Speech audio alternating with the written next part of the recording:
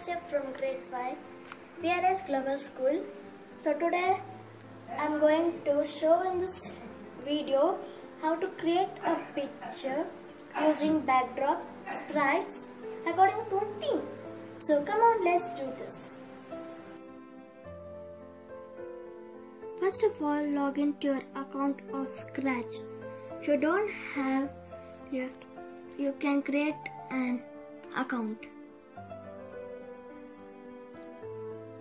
I have created an account, so this is my profile.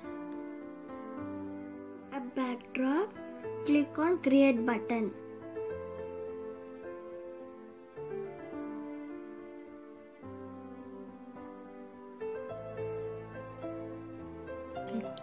See, it look like this.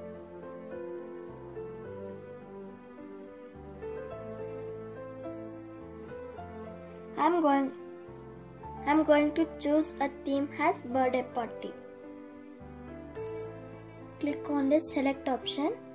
So we can select the sprites whichever we want for birthday party. We can search the sprites for the animals, peoples, fantasy, dance, music, sports and all. See all category of sprites.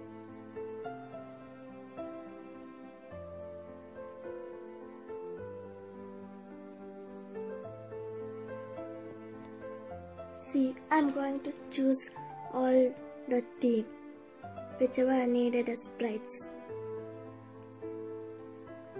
I'm going to arrange the sprites as I needed. See, I have arranged the sprites like this. Now I'm going to add a backdrop for my theme. See, you want to select here.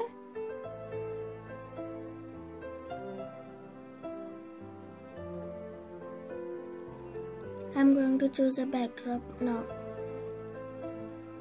As a bird. See, this is how my picture looks like.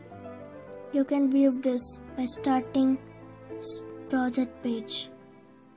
Shh.